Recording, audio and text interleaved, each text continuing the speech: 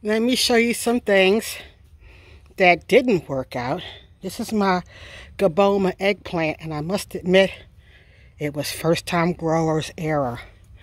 I didn't realize that you could not eat the fruit. Instead, you're supposed to eat the leaves.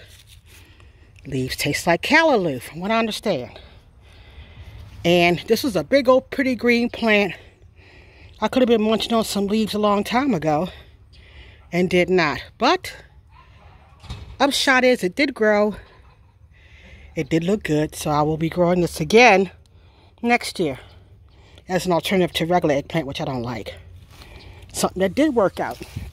This behemoth right here is a dwarf tomato plant. Look at those leaves. It is one day from freezing temperatures, and look, I have tomatoes all on the inside of this thing. Look at that tomato. I mean, it's, tomato right there. Can you see it? Let me get my hand out the way. There you go. Tomato right there. It's another tomato. And this thing is a giant. Look at that tomato down there. I'm going to rip this thing out today. Tomatoes down there before anything else freezes over tomorrow and my tomatoes get mushy. And I see it right now. Wait a minute. Get it out.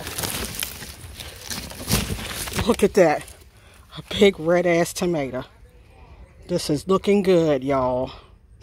I don't even know what cultivar this is. I gotta check. I'll let you guys know in another video, but hey.